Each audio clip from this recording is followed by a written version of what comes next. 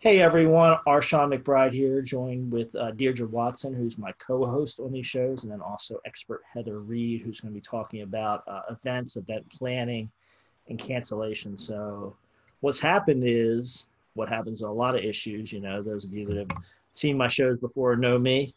When something bad happens in business, people usually run to the file drawer, run to their computer files, and they open their contracts again. They usually don't look at them until something bad happens, but that's where everybody goes and looks at their LLC agreement, or they look at their sales agreement, or they look at their employment agreement, and then we figure out what happens. But, in a perfect world, we would all be planning as we go. And so I think Heather's going to bring some of those themes in there. um, Heather, why don't you just take a minute and tell us a little bit about who you are and what you've been doing, and then we'll kind of jump into some questions that might help some of our viewers. Sure. Thank you, Sean. And hello, Deidre. I have been an independent meeting planner here in London, Ontario area, Canada, for the last 25 plus years. I have run my own business, had not-for-profit and association clients as a meeting planner. And I've always been a, a learner of the event contracts, so the venue contracts particularly. My very first contract was a convention center contract that was 22 pages long. Yep. And I was an accidental planner at that point. Had walked out of graduate school and took on this national association as their national administrator. And part of the role at that time was to negotiate their conference contract. And I became quickly very, very scared of what was included in that contract, those 22 pages. And from there, I just spent years trying to learn everything I could to protect my clients. My clients looked to me to be the expert in all of the different areas of being an event planner, and contracts to me were a very important one. And then in about 2014, I started to realize that I actually overheard a colleague say, "I didn't know you could negotiate force majeure." And I'm not an overly subtle person, and I kind of whipped around and went, what?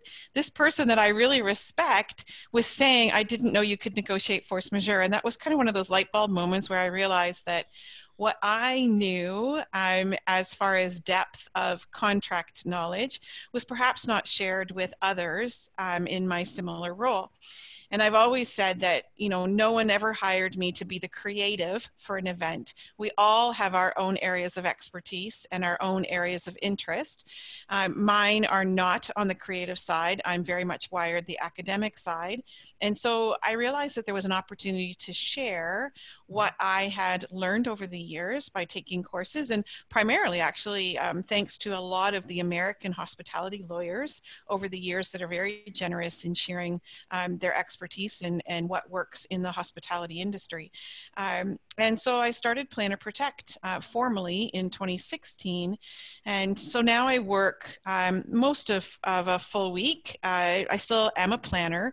I still have clients, but I work with individuals or event hosts or event planners and help them negotiate the very best contracts that they can negotiate from either a hotel or a convention center or an untraditional kind of venue like a museum or a recreation center, that sort of thing. So I work with them to really negotiate a balanced contract. And I like the word balanced because it's not about one side or the other winning. It's about creating a win-win as best you can. Both parties deserve, in my opinion, when you're entering a business agreement, both parties deserve to be protected. And so when we are presented with a typical hotel contract or a typical convention center contract, they've been created by their legal counsel to protect them. Yeah. And we, as event hosts, have to be almost as savvy as they are in trying to negotiate what works for us and trying to find that balance between the two sides. Right. And so that's my role at Planner Protect. Yeah, let me pause and underscore a point there, which is you said, the contract's drafted in their favor, right? And that's something that the attorneys know that I think a lot of people don't bring home, which is, usually the person who writes the contract is going to write it in their favor. So, Absolutely. and I don't think, and it's just one of those things that the legal community all knows that that's our duty, right? So anytime a lawyer has a client, our duty is to do what's best for our client, which Yes. means if I'm writing a contract, I have to write the best contract for them. Now I have to make the contract reasonable enough that the other person will hopefully sign it. But as I'm writing it, I'm trying to think, how's my client impacted from this? Which would be the better way to have this situation work out? So, you know, in the case of if I'm a venue lawyer and I'm doing a force majeure provision, I want to make that as narrow as possible, right? I want Absolutely. things in there as possible. And if you're on, say, Deidre's side, let's bring her in here. She wants that force majeure to be as broad as possible, right? She wants to get Yes. everything she possibly can so that she has more likelihood if something bad happens that she can then, postpone or cancel or change the event, right, Deirdre? Oh, it's definitely. And a number of years ago, I was brought on to a conference, and I was not involved in the site selection or the contract negotiation. So it was, one of the last minute, hey, let's call Deirdre. Worked out great, but we found out 6 weeks before the conference that the venue was going to be doing major demolition. Hmm. And there wasn't any force majeure or any construction clause in the contract. Yep.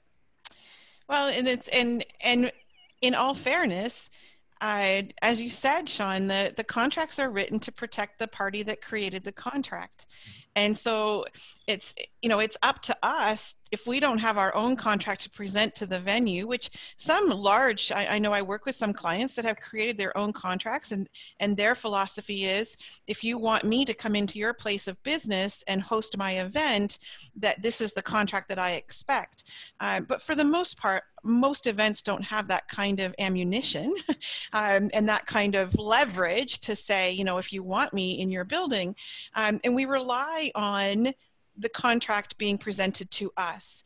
And so it's all about us then knowing what are the gaps, what are the clauses that, the venue knows that they can be put in, but they don't offer them.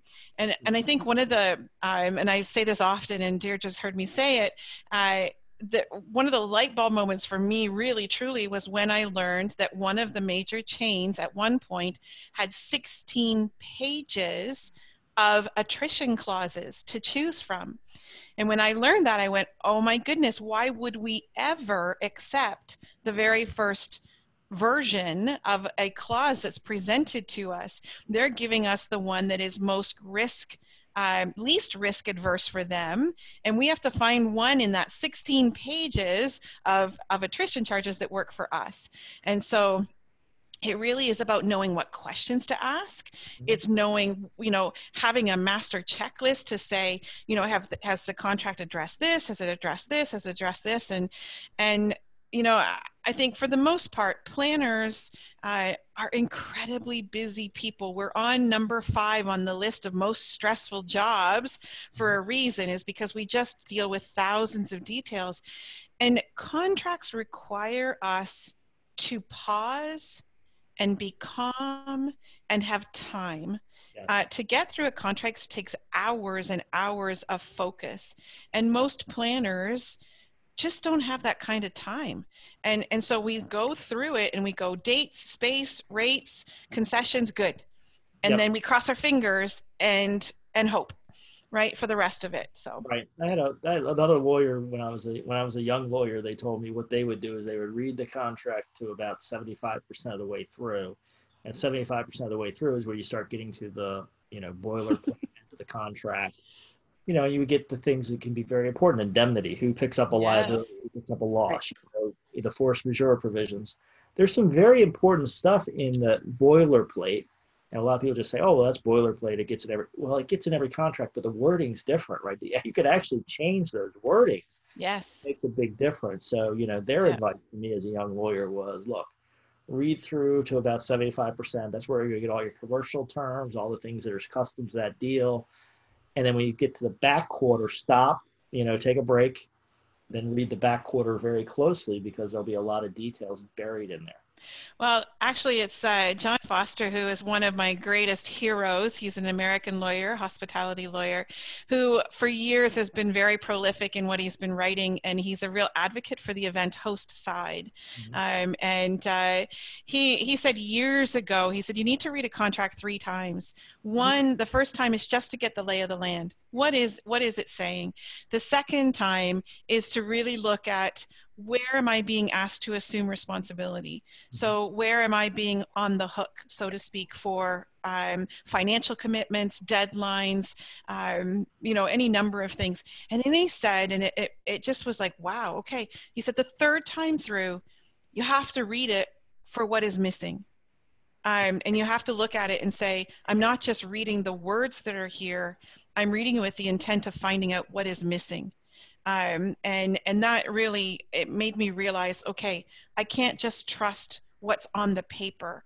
I have to have my own measure, so to speak, to say, what do I need to put back in that contract? So one of the things is around cancellation. So a lot of groups right now are dealing with, is it force majeure, impossibility, frustration of purpose, that sort of thing, or is it outright cancellation?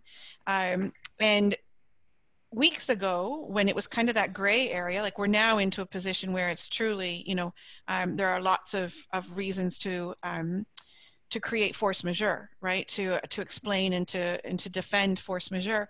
However, in the first few weeks, it was about groups that were getting skittish and concerned and worried, and they weren't necessarily looking at. They didn't have the legal premise for force majeure, but they were being pressured for the optics of hosting an event in the next few weeks, and it was about cancellation. And that causes you to go back to your cancellation language, and so one of the things that's always missing in a contract is, well, what if it happens on the other side? What if it's not about the event that has to cancel? What if it's about the venue that has to cancel? Right. And that's rarely in a contract, and yet it's so equally important. And so what happens if after COVID and things are starting to come back online and you've weathered the storm, but what if your venue is closed still? What if they've not been able to get back up to speed as quickly as you might have expected? And they're the ones that are causing the cancellation. Yes. What is in the contract for you as a group that had, in good faith, looked to move forward, and now the venue can't? Are there damages for the group? Right? Yeah. So there's just so many things that need to be balanced. Yeah, and there's a concept out there, called efficient breach of contract, right? So actually, sometimes it actually makes sense to breach a contract. And I think where events need to be very careful about is from a venue standpoint, especially with this period that we're going into in the fall. We have a lot of events that are scheduled. We have a lot of events that are going to be rescheduled. We have a lot of uncertainty on timing. Yes.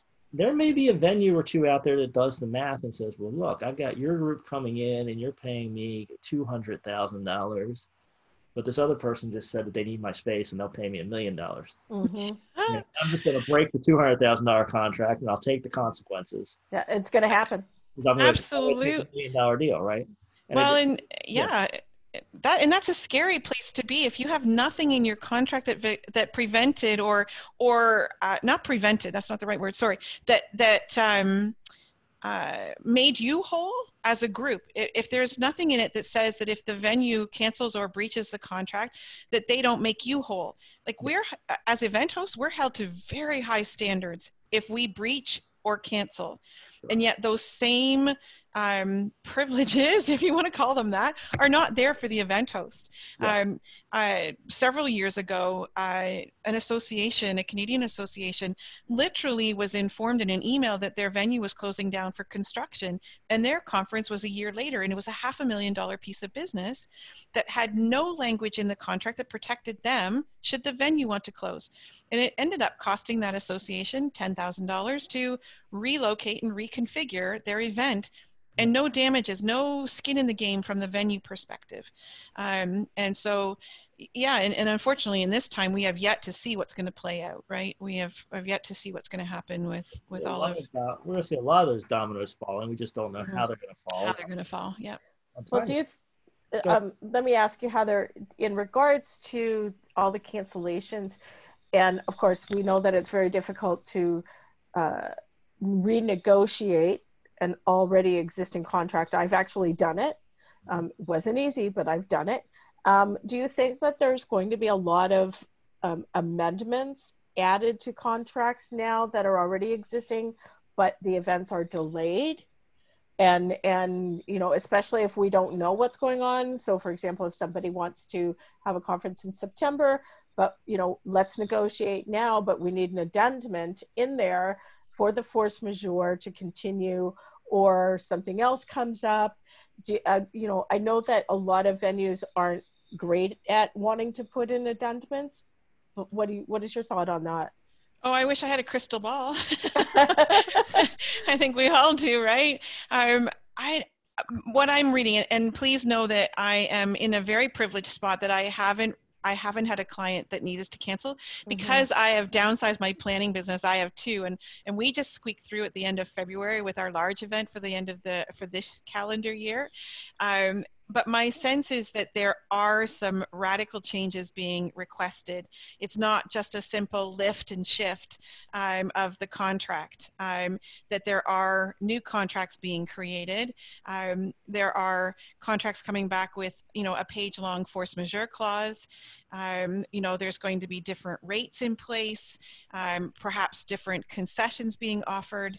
I think there are some that have experienced a great process of lifting and shifting an event. And I think there are others that have really had to struggle to have an equitable kind of replacement event.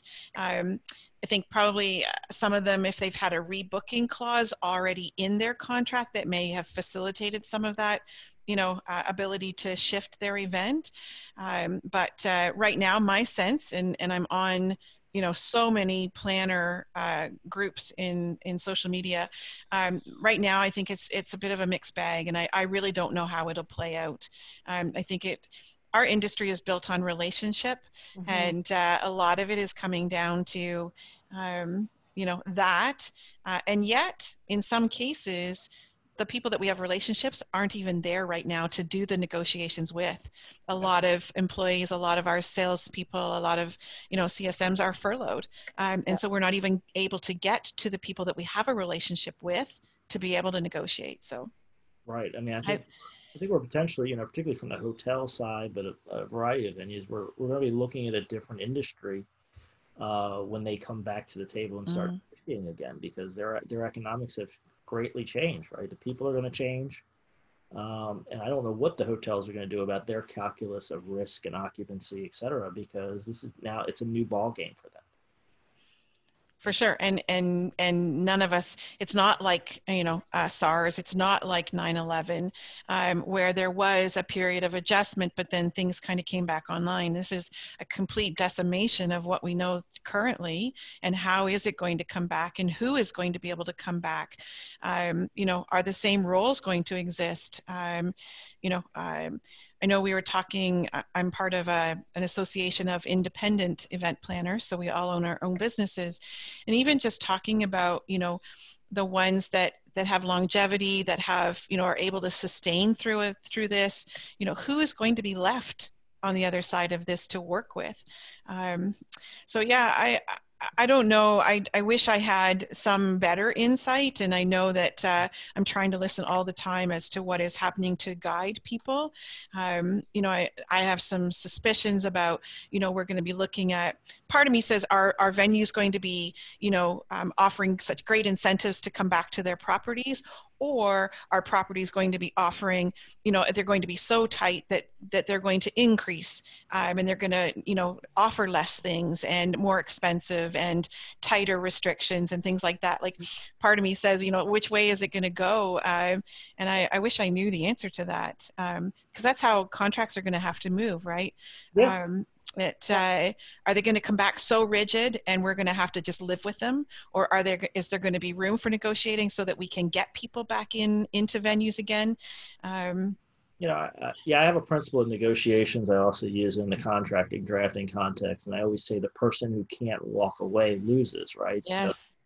So what's going to be interesting, and we don't know yet, is where's the leverage going to be when we come out on the other side of it, right? Is it going to be, there's going to be so many events that want the space that the venues get to say yes and no, or are there going to be fewer events, in which case, because people have canceled, delayed, shifted, moved forward, whatever. And so there's not as many events when this reboots. Yeah. So that then the power's in the events side. And that's probably going to have a long-term impact, right? So because how these contracts work is they usually keep getting moved forward, as you say. And so whatever happens in the next 6 months to a year may have impacts kind of over the next decade or 2 decades. Absolutely. And some of the things that I think about are how are events themselves going to change, and how are those going to be reflected in the contract? So things like food service, things like sanitation and hygiene, what are we going to expect to see in contracts that address how venues are addressing those concerns? And what are we going to have to know? What is the food service standard going to be like? What is the staff training around hygiene? What are the cleaning protocols?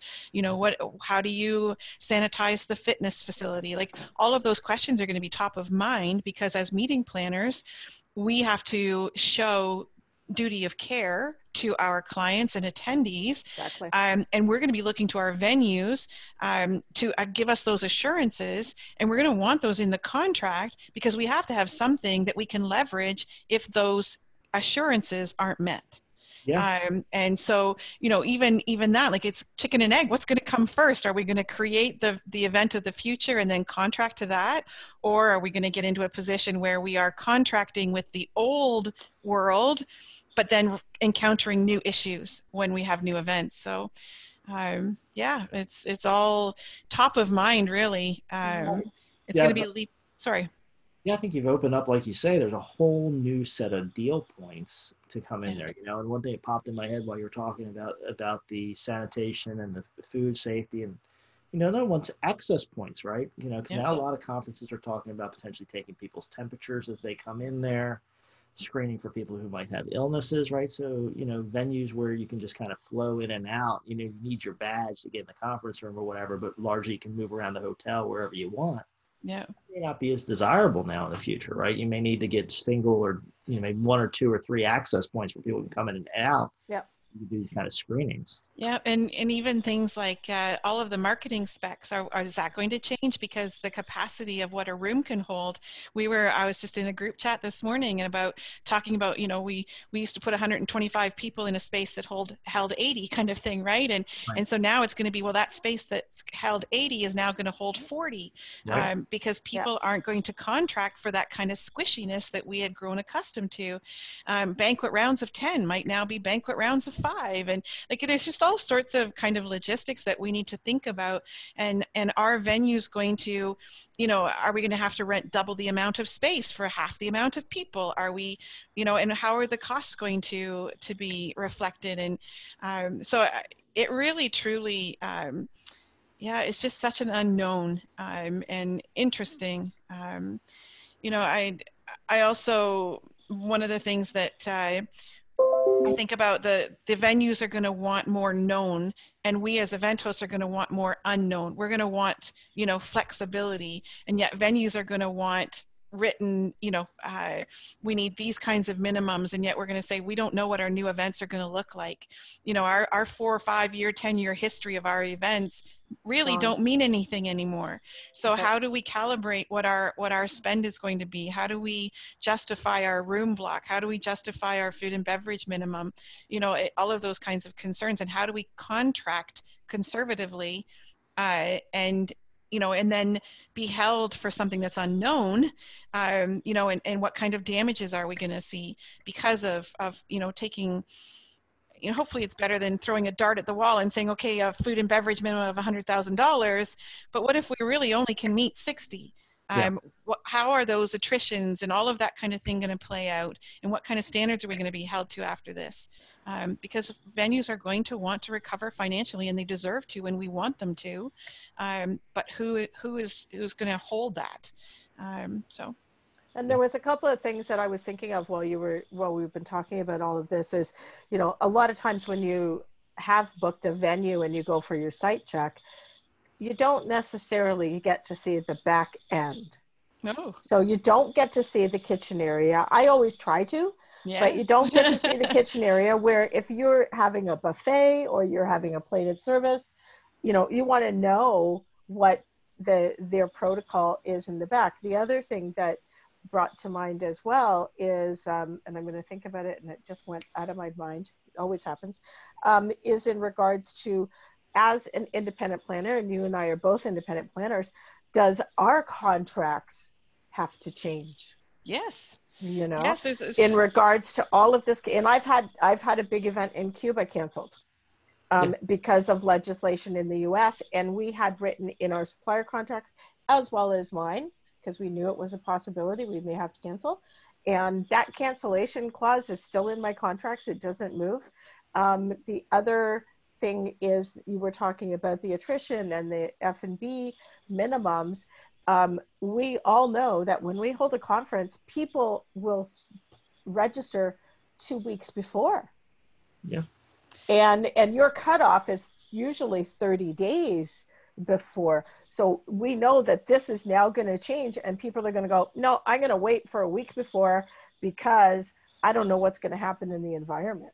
Yeah, I think it's going to take a really collaborative, really purposeful, if I can say that, purposeful way to regain ground back in the events industry. And it's going to take both partners being willing to really come to the table prepared to say, we need to rebuild and we need to, you know, get this up and rooming, get this engine that is the hospitality industry up and moving again. And it's going to take some flexibility on the venue side, and it's going to take some flexibility on the event host side to really find what's going to work. But yet, contracts are binding by law. And so how do you, how do you create, how do you protect yourself? Yeah, I mean, it's hard to anticipate every possible scenario, COVID yes. being the prime example, right? A lot of people, yes. you know, Deirdre and I have had this conversation. People thought about hurricanes, they thought about yes. floods, they thought about a lot of these localized type things that could happen. And not a lot of people were thinking about something that would completely shut down travel. Yeah. Yes. Eventually it would lead to these state orders and provincial orders that you can't host events. I mean, so a lot of that's unanticipated. But now we have a much bigger, you know, game set. I think people are now thinking more about what happens in the cancellation, and the economics are huge, right? Because, you know, you have the event planning services of yourself and Deirdre, right? You guys do the work up front, whether the event happens or not. You did the work. You know, you had, at some point you start making collateral for the conference, right? Your banners, your signs, right? The person who prints the signs, well, they're printing the signs, right? If you get close enough to the event, and I think a lot of people maybe are going to try to delay on that, you know, more reliable sponsors, suppliers, so that you can, you know, maybe hit the print button closer to the event date rather than well in advance. But, you know, and what needs to happen is a conversation about this allocation of loss, right? I mean, that's really what we're trying to do in a contract, is figure out, where do these costs go? And I think this forces a lot of conversations that were swept under the rug before. Yes. Yeah, for sure. Who takes the loss? Does the venue take the loss, or does conference take the loss if you don't use the space, right? The money's gone, right? If the conference doesn't happen, there's just not the money, right? So either the event's going to take the loss for the unused space, or the venue's going to take the loss for the unused space. And, you know, same with the speakers, right? You know, a lot of the speakers are like, you know, do I get paid or do I not get paid? When I booked the time, I didn't take other conferences, and then you canceled the conference, right?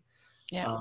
You know, so somebody's got to take the hit. And I think the industry's got to really have a conversation about, how do we allocate these costs? Yeah. Yeah, and I wish I had an answer, and it's for people that are smarter than I am, for sure, to really, you know, address that. I'm concerned about how things will play out, and what the industry will look like when we come back. Although I actually just did see, in one of those kind of, you look for those bright spots in all of this. I did just see this morning that some big group is going ahead in September, and I mean they're moving forward in faith that they will be able to meet, but they've already said, we are putting, you know, rigorous sanitation and, you know, guidelines in place. And so I think it's going to take some of us as on the event side to really, you know, take that leap of faith and say, we'll do everything we can to keep people keep people safe. You know, one of the things that's being talked about is more regional. Can we drive? Yeah. Can we travel locally? Can we, you know, and then hooking together to make a big conglomerate event, but it's a lot of smaller local regional events. And so who's to know? Yeah, I think I don't know how it's going to play out. I wish I had answers. I don't think anybody has answers. I think No. that's why we're having these discussions, we want to because get it's the possibilities Well, of what even can happen. absolutely, and even I know I heard somebody, and I wish I could give credit where it was due, was saying about the digital twinning of events. So maybe it's a smaller event for those that are comfortable attending in person, but there's an equivalent equal program that's offered virtually. And so some of the silver lining is that some of our events are reaching audiences that are double, triple, quadruple what they would have met in person, you know, head count wise and impact wise. And so maybe it's moving forward, you know, in a different way. I don't think if face-to-face events are ever going to go away. No. I know for myself, a month in the house and I am craving, I want to go hug my neighbor, right? Like, I think we're always going to have that, but it's just how it's going to look. And how my concern is how will we contract and how do we advise clients to contract moving forward. But I think for us, we have to see a contract come to us first, right? And what's it going to look like? Exactly. Yeah. And we've got that. You talked about the digital component. We actually did talk about that yesterday, where you could have regional on the East, Central, and West Coast, and then bring everyone together on a virtual level. But then you've got additional components that would go into your AV contract. Exactly, and the cost of that is not. I heard of just someone that did a virtual trade show, and we're talking 5 digits. Yeah. You know, like it's still not an inexpensive option, right? Like the costs are still there, and can event hosts support those costs? You know, our sponsors and all of that kind of stuff. So, are they going to come back on board because the experience is different? So. Well, and the sponsors as well, because you know, right now with corporate.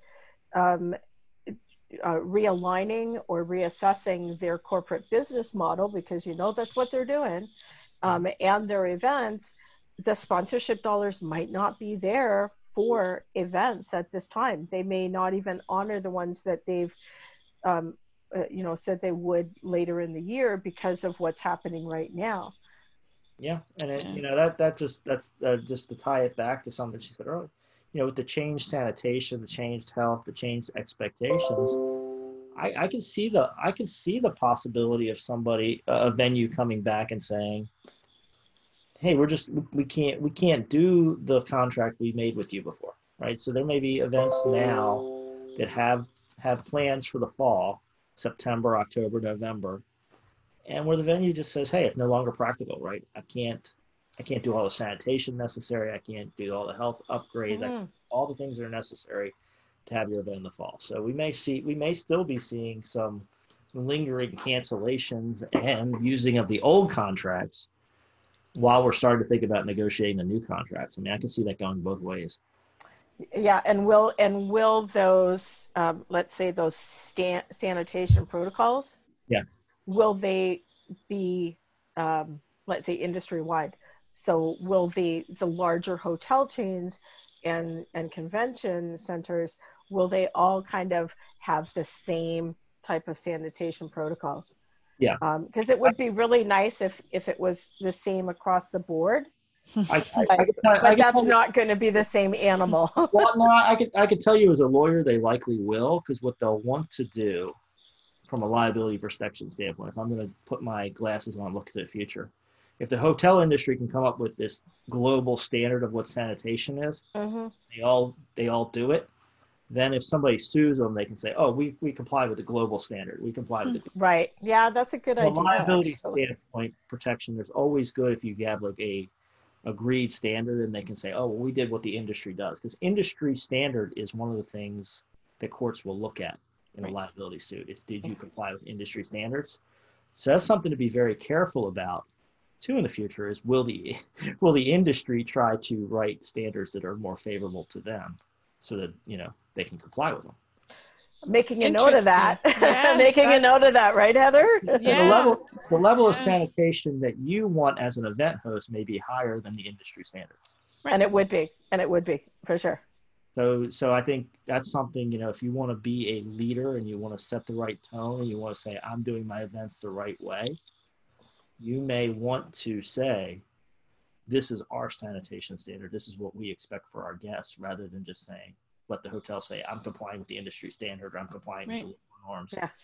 Yeah, there's so many things that we're going to have to be more strategic about as an industry on our side, as the planner event host side, is truly getting back to some of those core fundamental foundational parts of our job, which is contracts for one. And I've been very vocal in the past and will continue to be.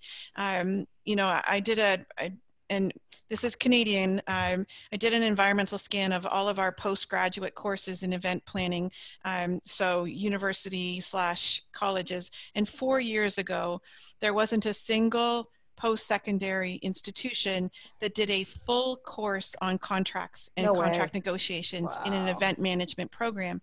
Yeah. And yet what we all know to be true is that a contract is the first stage of every single component of an event, from a speaker to decor to catering to marketing to registration systems to your venue to AV company. Everything has a contract associated with it. And so part of what I see coming out of all of this is going back to basics and really saying, do we have core competencies?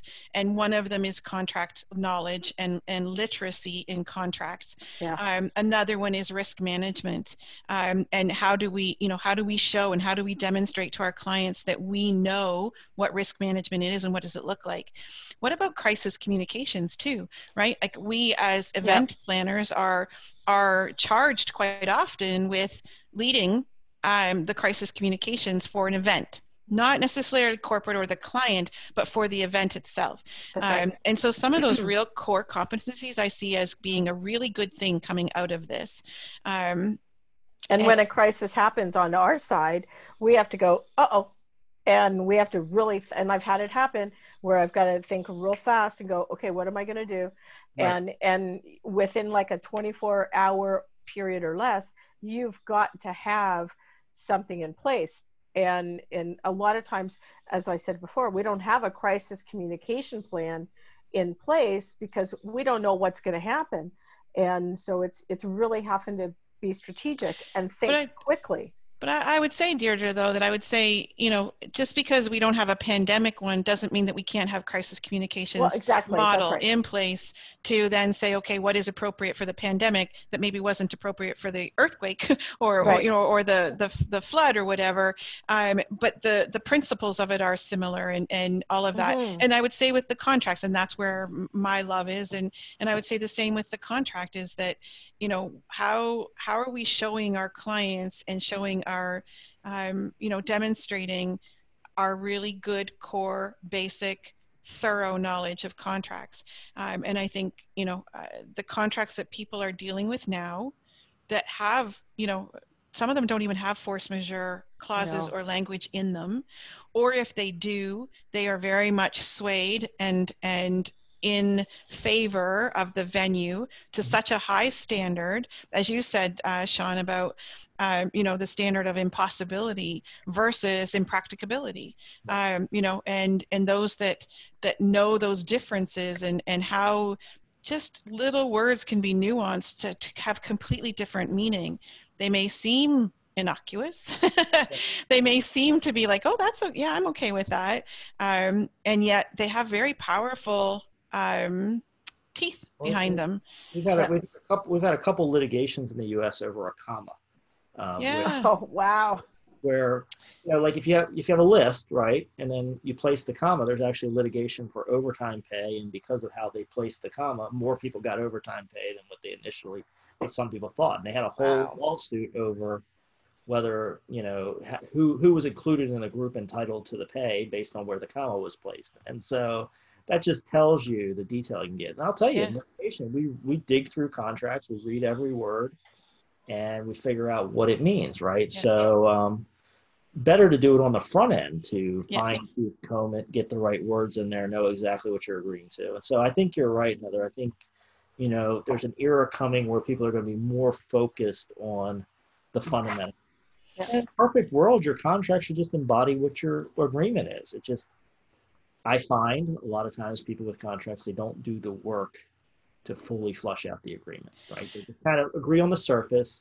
Yeah, we're going to be there. We'll be there September 9th to 13th. We need these conference rooms. Great. Give me a contract. They You know, don't have a conversation about what happens if the event doesn't happen. What right. happens now? Well, and I don't know about you, but I know I avoid things I don't know, Right. right? I avoid things I don't understand. And I think, in fairness to, we're super, super busy as a profession. Typically, we like to avoid things that we don't understand. And a lot of legalese is stuff that we just don't understand. Yeah. And so, we tend to say, oh, well, it'll work out. And I think those days are gone. And I really, truly believe that, the hyper focus. Now, I'm already ahead of that in saying, I just hope we don't get back to a complacency anytime soon. That we don't, trust that now this whole new wave of contracts, well, that's going to cover everything, because we still have to be just as vigilant, and can be assured that our partner sides are going to be incredibly vigilant moving forward. And we have to be prepared to be just as vigilant, just as savvy, and invest in expert counsel, expert legal counsel, expert planner counsel, whatever that might take to get to a place that you can rest on that contract protecting you. Yep.